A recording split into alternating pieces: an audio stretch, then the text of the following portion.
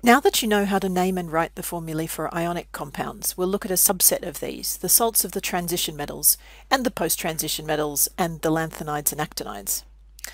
Until now, it's been assumed that, given a name or a formula, you would be able to work out the charges on the ions involved by just looking up where they are on the periodic table.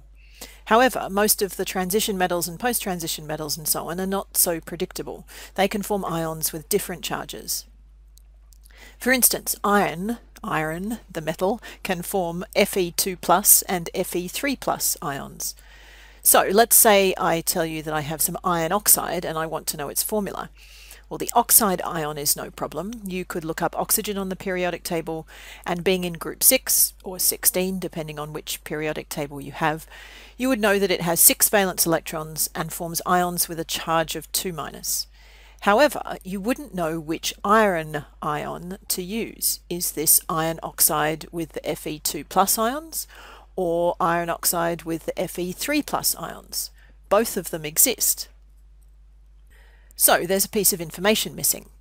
If I tell you the name of a salt which involves a transition metal, I have to tell you which ion of that transition metal is involved.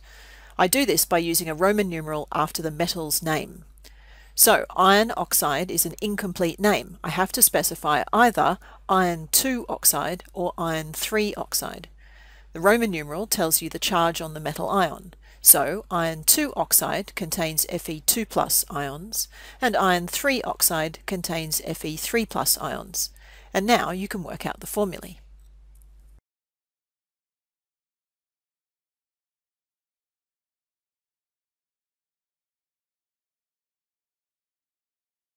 What if it's the other way around? I give you a formula and you have to name it.